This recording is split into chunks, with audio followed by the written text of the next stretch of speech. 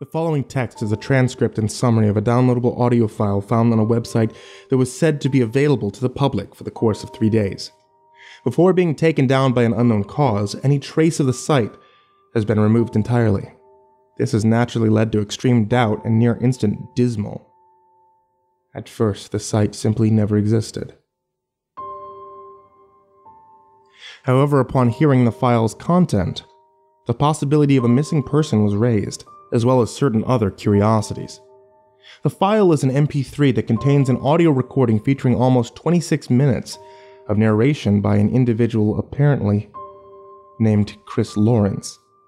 This very nature of what he speaks of throughout this recording seems extremely detached from reality, as if he's experiencing intense hallucinations. Topics mentioned are regarding one Sonic.exe, including a detailed description about how it inflicts damage, or some kind of influence on certain individuals' minds. Yet, with the exception of one particular section regarding a statement about the deaths of several people, the narrator seems almost completely calm and collected. There are no signs of psychotic breakdowns or any kind of high stress level in his voice. The exemption mentioned involves the narrator becoming angry on the subject of fan-made creations being both responsible for people's deaths as well as falling victims themselves. Throughout the recording, we can hear several ambient noises of disturbing nature, suspected of being placed in order to mask the location of the individuals. These sounds are very convincing, mixed in to give the impression that they are moving around in the distance. Authorities have currently ceased any and all investigation into this matter, as it is now officially considered to be a cold case, with too many uncertainties and no solid evidence. One other file was received along with the MP3. A PDF that was at first believed to be corrupted, until an analysis showed that it was encrypted images that needed to be rearranged somehow. Only just over 65% of it was corrupt, beyond recovery. After putting together what was salvageable, the result was bizarrely fragmented images containing what is to believe the narrator himself, along with several of his personal details. Both are largely obscured due to the corrupt sections that after assembly clearly spelt the words, "I'm listening," presented in caps with a pixelated miniature of crimson, black, blue, and red. What can be made of the individual's details includes the majority of his name, along with 11 stray letters of various details such as addresses, date of birth, and occupation. The other noteworthy detail of these stray letters is that they spell the words, "Stop killing," and are also placed in the right order. Littered throughout the overlaying sentence, the occurrence with whatever managed to corrupt the image was unsuccessful in covering those specific areas. The individual appears to be of average height and build, stands straight with long blonde hair just past shoulder length. His face cannot be seen due to that part of the image being corrupted. He is wearing what looks to be nothing more than a simple set of jeans and a midnight blue shirt underneath a black hooded top, carrying what is questionably a set of firearms, consisting of what can be recognized as a Desert Eagle on the right hip, a Glock 17 on the left, and both a Remington 870 pump-action shotgun and XM8 assault rifle on his back. Each firearm has a strange visual effect of being covered in some sort of dense, swirling fog. The fog itself is a mixture of gray, black, purple, and teal, and is wrapped tightly around the shape of the firearms. Strangely though, no holsters are presented for this equipment. Also, are two other unidentified items attached to the outer side of both of his legs. Whether these are weapons or not is uncertain, as there's too much of the image obscured to tell. Very little else can be seen about this image, other than what can be made out as a background behind him. It suggests scenery that was very visually altered in several ways, resulting in series of twisted and disturbing shapes that are colored with a blur of black, mauve, and various shades of blue, that share no similarity to any scenery currently known in this world. Certain factors such as the date of upload, details of any location allegedly involved, as well as both the names and other content, will not be included to prevent investigations of any further outside source. The recording begins with a sound that resembles an audio jack being plugged into an unstable or defective socket of some kind, before switching to an ambience of what has to resemble both howling and cries of pain that upon first impression have been tweaked with audio software and is at a lower volume. After approximately 30 seconds, there is the voice of a male, estimated to be in his mid to late 20s.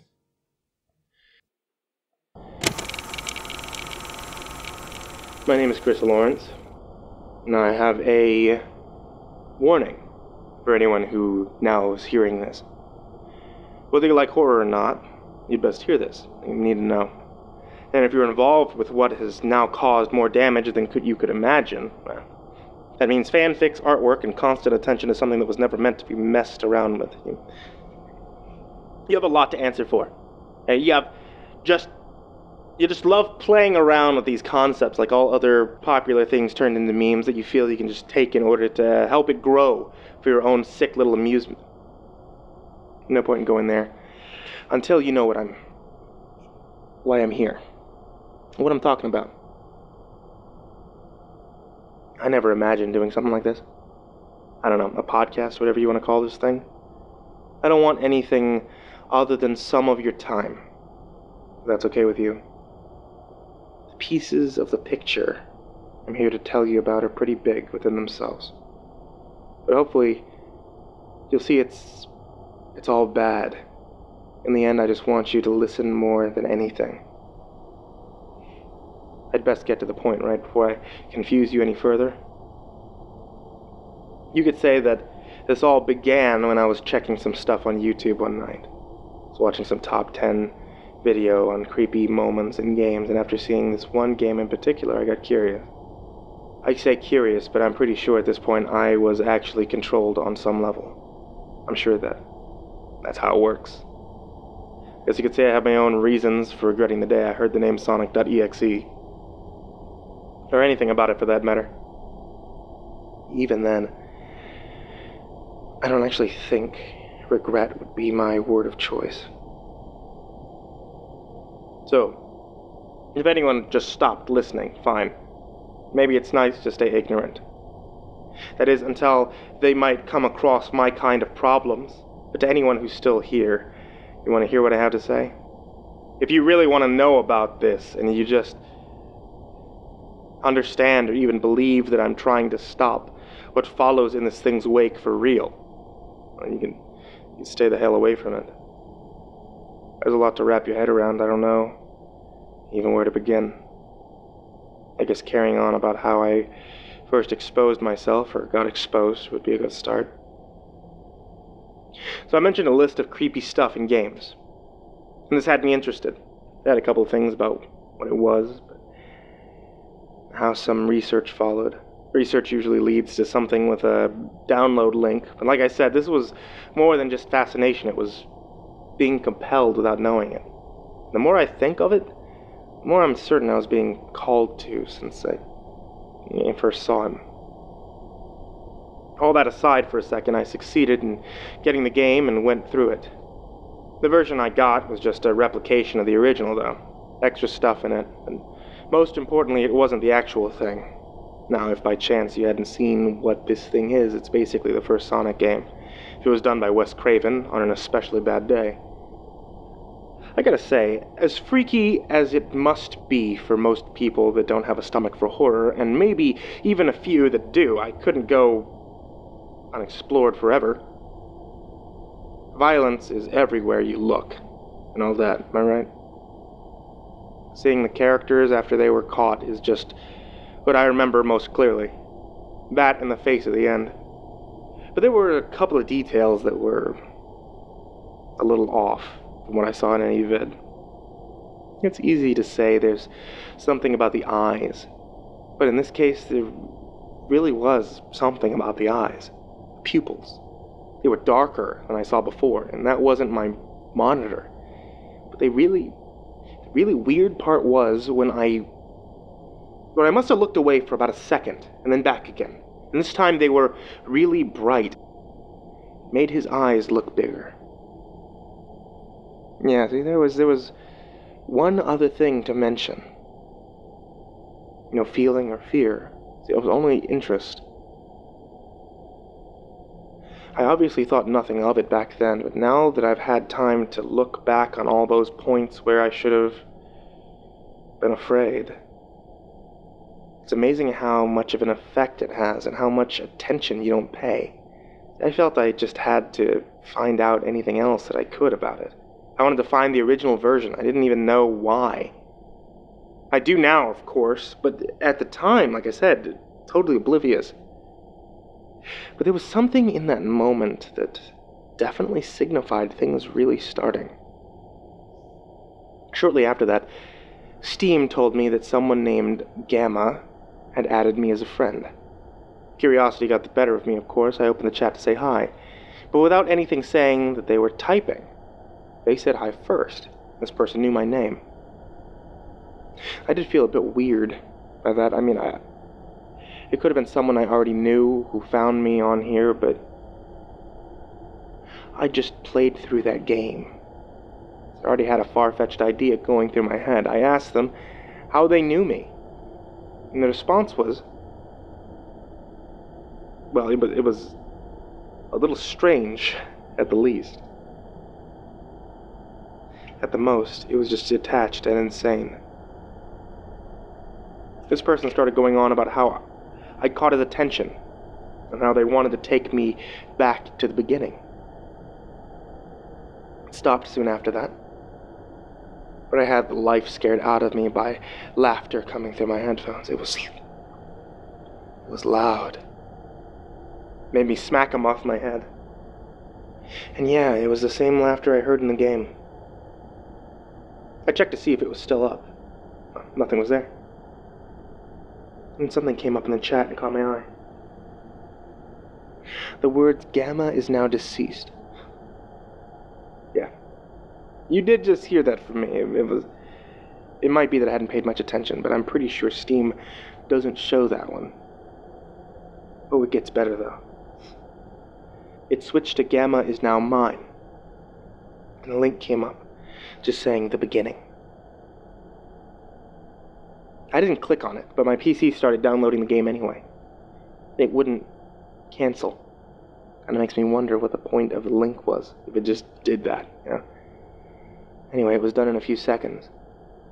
It got put on the desktop in even less time, and then, except for the chat window and a brand new desktop icon, nothing. I would have believed this was someone who's good with coding and able to play a not-so-funny joke on me, but after everything else... You know what I was thinking? And you're probably thinking too. Well, we both got proven right very quickly. The screen went dead, and I heard something like scratching. And slice marks started etching themselves into the screen. No. Not a vid or anything, I mean actual scratches. My monitor was being ripped up in front of me. The screen was getting twisted up where it was cut. It was buckling and curling outwards, and underneath was something that looked like living tissue. There were words appearing, but I also heard something over the sound of the screen being destroyed, and it was coming from my headphones. Like a genius, I grabbed them and I listened. It was like several screams at once. Only they were really distorted, quiet at first, but clearly getting louder.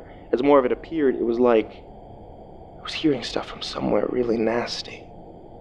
Heard that laughter again, a lot louder than before, pretty much deafening actually, only this time it didn't come from the PC, it was more like something behind me.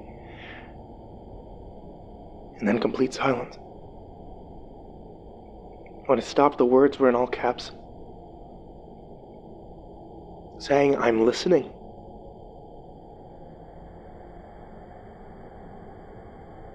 My brain had a hard time with all of it at first. I dropped the headphones, I checked outside the door, only to see nothing was there. Not only that, but when I looked back at my monitor, nothing. No scratches. Just a blank screen. Now, this is what got me thinking about that whole control thing to begin with. And I still wouldn't know if it wasn't pointed out to me. I doubted my own sanity, but only for a few moments. After that, I didn't have any problems with going near the PC, even after what I just witnessed. There was no fear towards it, but no curiosity this time. Didn't seem important back then, of course, but I should probably mention it now. Anyway, the PC was still running. The monitor was just fine. The first thing I did was check Steam. No one named Gamma or anything, saying I ever met them. Except for the new game that I had. But aside from that, everything looked normal again. I do remember that I have a new icon now. Just those eyes with the blood trickling down underneath them. Quite a sharp resolution, too. I kept thinking on and off that I just imagined all of it. And no one else in the house was kicking my door off its hinges because of the noise. But believe me, it felt so real. In the end, I was unsure. But then I stopped thinking about that because very strange feelings started creeping up on me. It was like I wanted to sleep. Not because I was tired, it was more like a sense of just not wanting to be awake anymore. No kind of depression or anything, but I just didn't feel like me. I just fell asleep like it didn't happen. Shouldn't have. I was shown the events of the game again, and it was almost exactly the same. One thing was changed. The look. There was almost nothing cartoony about it. Everything looked so grim and real. Imagine someone putting all these characters in places through Photoshop or something, and then making them just a bit off from a human's height. Seeing them from that perspective for the first time. You've seen them in games, but in the flesh, as it were. The eyes were still almost as big, as though you might have found it a bit creepy. Some probably wouldn't even care because it's Sonic, but I cared. I wanted to stop it, but I couldn't on account of being locked in a room, being made to watch it through a window. I never did get shown what he did to those poor guys. I only heard screams and the static. I should have pointed out they weren't screams that you get in the game. They were fitting for each character. What I did after all of that, though, was that freak busting through the window after he was done, growling something about suffering being part of who I am. Can't remember the exact words, although the words I do remember was him yelling at me to wake up. I did just that in one hell of a hurry. Didn't even get much sleep. As I was sitting on the edge of my bed, I could have sworn I was still dreaming when I saw what was on my monitor, but I wasn't, unfortunately. It looked like a video clip of the freak. But he looked as real as he was in the dream. His eyes were completely fixed on me. Also, seeing as you know who I'm talking about, let's go with a pet name like Freakazoid. I'd come up with something demeaning for him later. You don't really have a clue who or what he is, but you know what he looks like. And you may think you know what he does, but you don't. You really don't. It was a dark background, so I could barely see anything other than him, but I could just about make out something like a crimson sky, and there was some kind of shapes dancing and twisting around in the distance. There was something. It was alive. After a few seconds, I realized this wasn't a video clip, no loop. Freakazoid was actually staring at me with the toned-down smile on his face. That feeling hit me again, only this time it was more like needing to do just one more thing before you go to sleep. You know, like 5 more minutes on a game or one more video to watch. I actually felt I needed to get to him. No trace of common sense at all.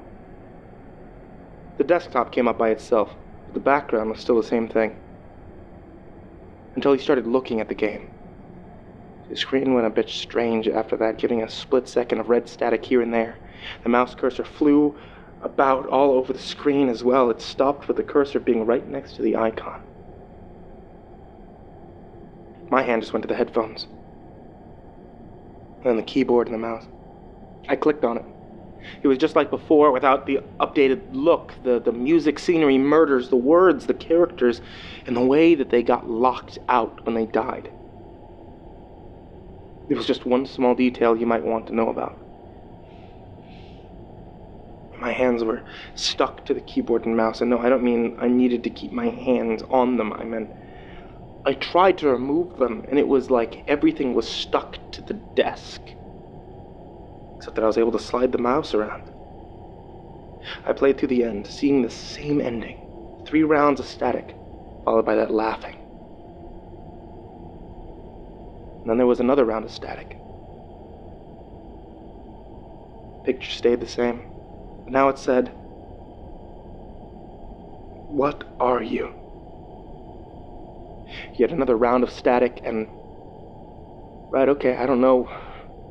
This is going to work. I don't know how I'm going to do it, but I'm going to do it. Audio undergoes a second of strange interference before cutting to approximately half a second of static. The transition is followed by what can be heard as wind blowing, as if the recording was made on an outside environment. This consistently remains for the rest of the segment. 4 seconds in is the voice of a male with slightly diluted American accent.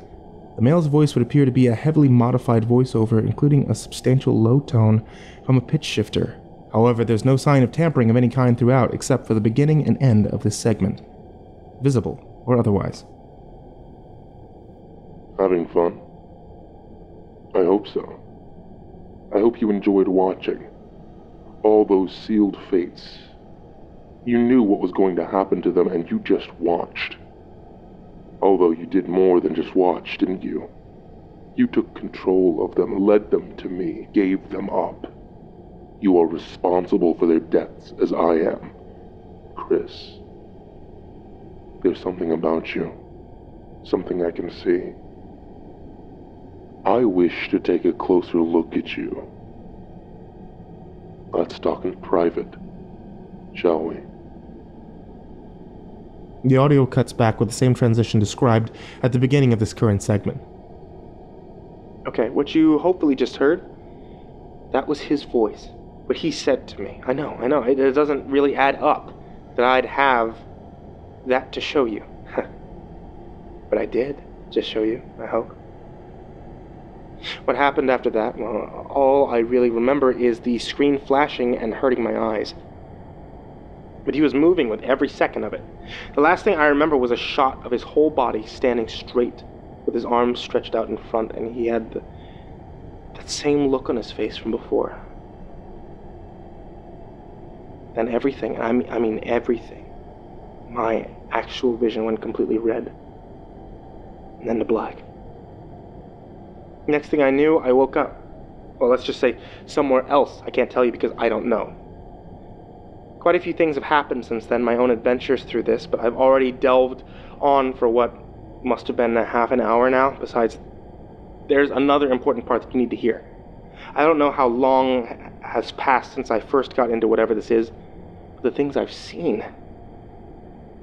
I don't know what this place is. If it's just a dream, or if I'm hallucinating and in reality I'm strapped down to a bed in a mental hospital or something, or indeed if this is some kind of place beyond your imagination or your nightmares. I know it sounds completely insane, what I'm saying, but I don't know what else to say. I would try to explain how things work and the sights you get here, but I don't think I have the words to describe it. I could tell you something that I've seen, though. Bodies.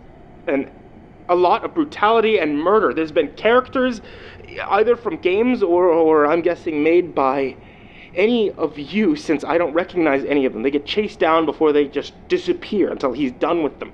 And then there's a human victim that he chooses. Do you understand what I'm talking about? Real people here. These people went through the same thing as me, only they weren't so lucky. They don't have what I've got.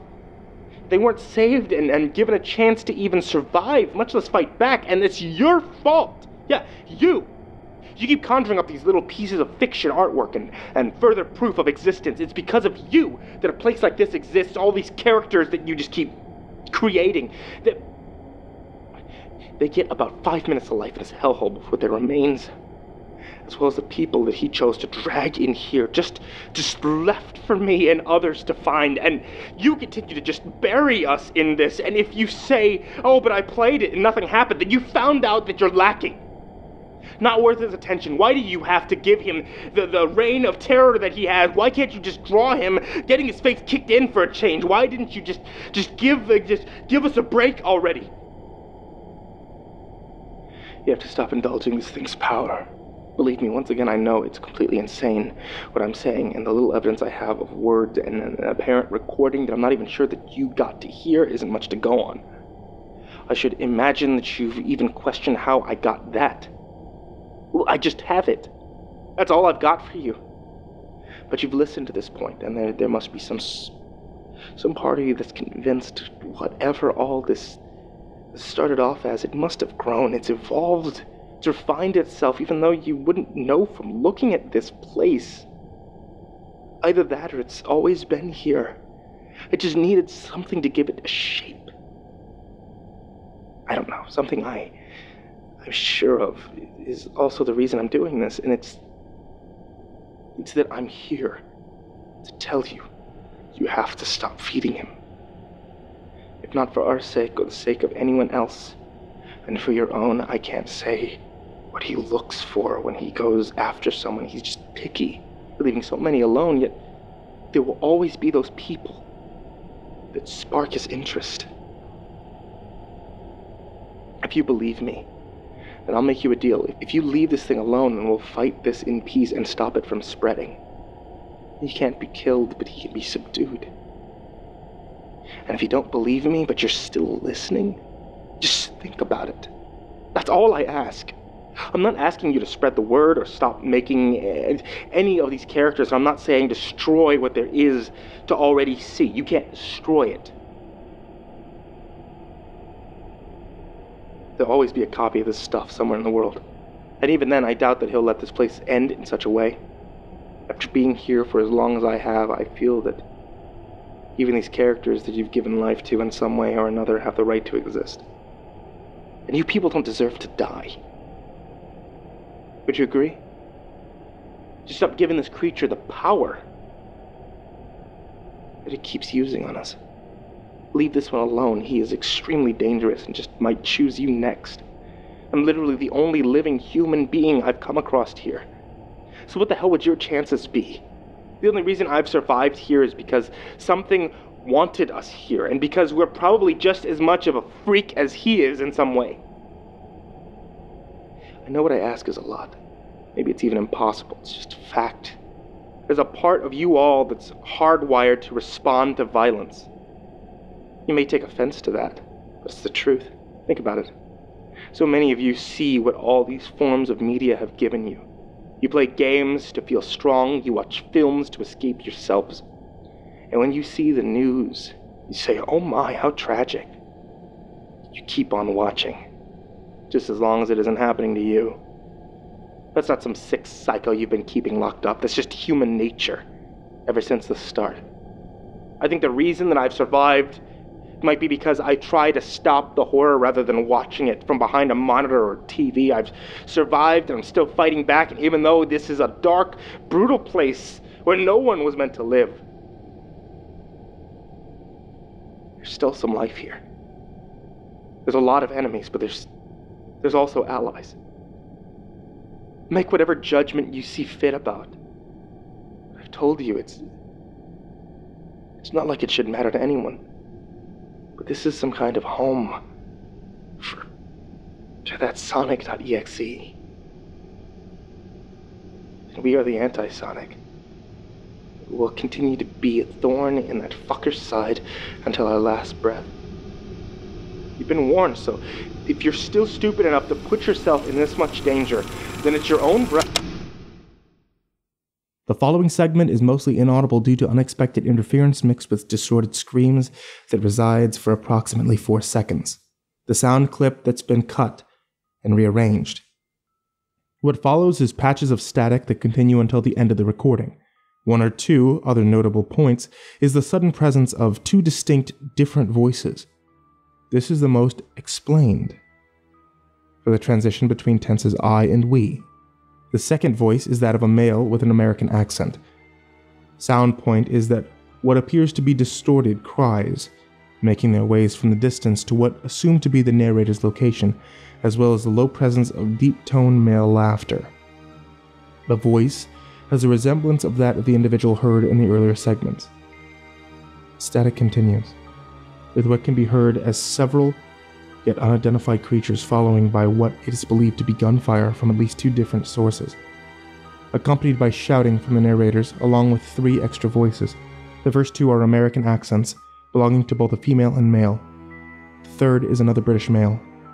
There are also sounds implying further use of tools that cause projectiles of some kind and lethal force with high impact. Whether those tools are weapons cannot be determined, although it is likely. All mention of factors take place over approximately the last 8 seconds. A struggle takes place between the narrator and what is believed to be one of the apparent creatures from which the cries originate from. The gunfire continues, almost remaining consistent throughout. The recording ends with the sound of the opening description, only it is now more like the jack being removed. Based on the loose assumption that this is not a mere hoax, it is unknown whether or not the person or persons responsible for this file's upload survived the incident. The file has been all but dismissed as a hoax due to the lack of concrete evidence, including such elements as the sound clips from it in already existing forms of media. Also noted is that there is or never has been anyone by the name of Chris Lawrence, or any individual having his personal details filed under missing persons. Neither has there been anyone having taken up residence or even connected to anywhere near the area of alleged disappearance. To prove this further, locals in the area's connected claim have never heard of such a person.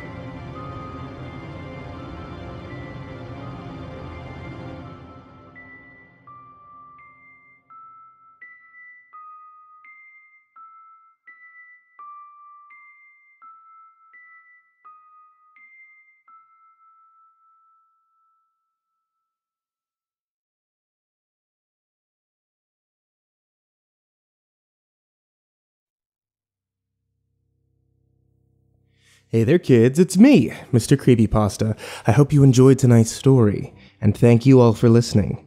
Please help support the channel at patreon.com/MrCreepyPasta, and make sure to tune in for new horror stories every Tuesday, Thursday, and Saturday night. Many of the horror authors that I've worked with throughout this channel have all come together to work on one big book series, the CreepyPasta Collections Volume 1 and 2. Check them out on Amazon or at any local bookstore near you. Thanks for listening, kids, and sweet dreams.